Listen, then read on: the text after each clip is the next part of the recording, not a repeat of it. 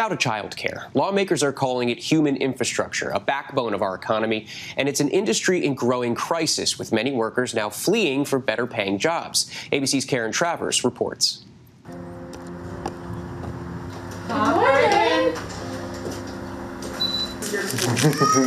Leslie Spina has run Kinder Academy in Philadelphia for nearly 3 decades.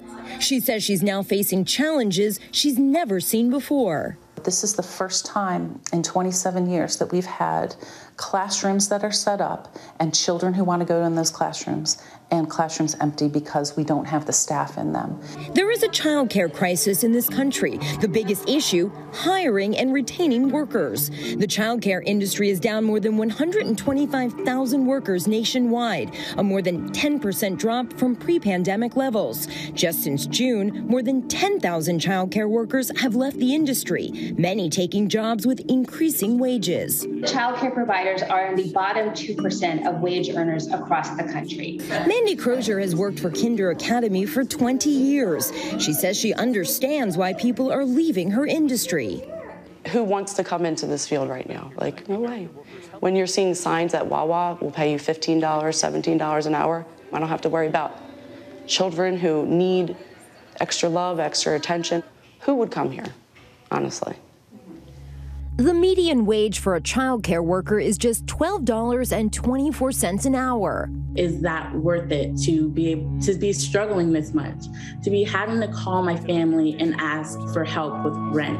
Lauren Nickerson is a former childcare worker from Florida who this year shifted to a job as a second-grade teacher. She says she loved her job, but for 9 years she was living paycheck to paycheck. When I first started, I was being paid minimum wage. Luckily, at the time, I was still living at home with my parents. Anytime I'd ask for a raise, they'd be like, that's not possible. No one in this industry gets paid that much. Leslie Spina is trying to change that. While she pays her entry-level staff a market rate, around $10 to $12 an hour, she offers health, dental, and vision benefits, a retirement plan, mental wellness care, a rarity in her field. Still, she wishes she could do more. We're talking about highly qualified professional teachers who are making salaries that are ridiculous and shameful. We should be ashamed. I would be so happy if we could pay people a living wage where my teachers with 2 children didn't qualify for food stamps. But raising fees isn't a feasible option. The majority of families that send their children to Kinder Academy are working class. It's very important that we are here and open and reliable, because when they miss work, they don't get paid. Carnina Ginyard sends her 4-year-old to Kinder Academy so she can work as a home health aide for her mother. I wouldn't be able to work if I didn't have the proper child care.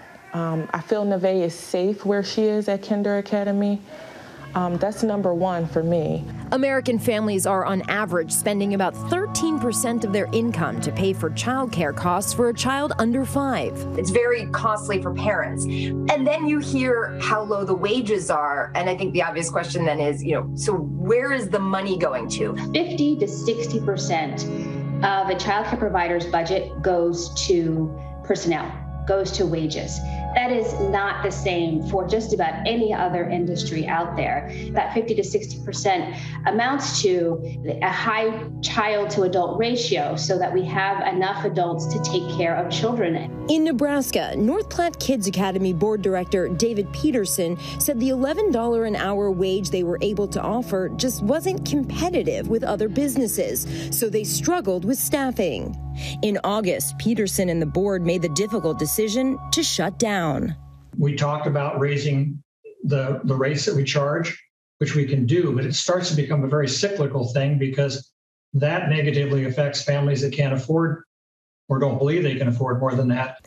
That closure impacted Rosario Torres, a single mom to her kindergarten daughter and her 1-year-old foster daughter. Finding another daycare in town that was open and also open to take a toddler was a lot harder, because a lot of our daycares aren't taking children because they don't have enough staff or they have to reduce staff for the pandemic. Over 50% of all Americans live in childcare deserts, in communities where there's an insufficient supply of childcare. Add on, this huge drop in childcare providers, and we're seeing that families can't get to work. And for many families, it's women who are bearing the burden. More than 1.6 million moms of children under 17 left the workforce during the pandemic and have not returned. Childcare is a key component of President Biden's Build Back Better agenda.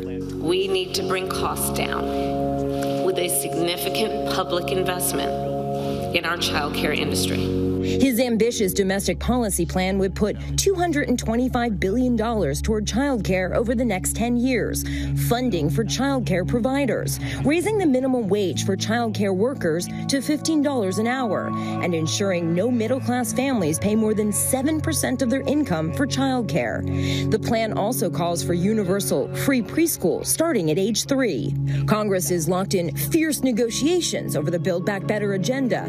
How much of a priority is it for him to ensure that funding for childcare workers is included in that final bill?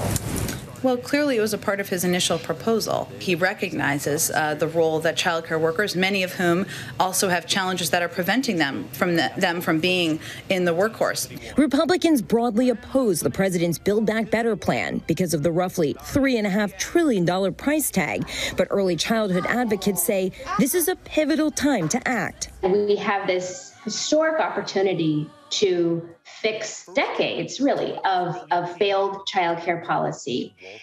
If we don't get this right, I really have to question people's commitments to children and families and workers of this country. Leslie Spina believes there's a moral obligation to invest in early childhood education. And as the political fight in Washington continues, she just hopes her business survives. I'm sitting here watching my life's work perhaps dwindle away. And it's very sad. It's really very sad. And I hope that that's not what happens. But this is not sustainable. Karen Travers, ABC News, Washington. Hi, everyone. George Stephanopoulos here. Thanks for checking out the ABC News YouTube channel. If you'd like to get more videos, show highlights, and watch live event coverage, click on the right over here to subscribe to our channel. And don't forget to download the ABC News app for breaking news alerts. Thanks for watching.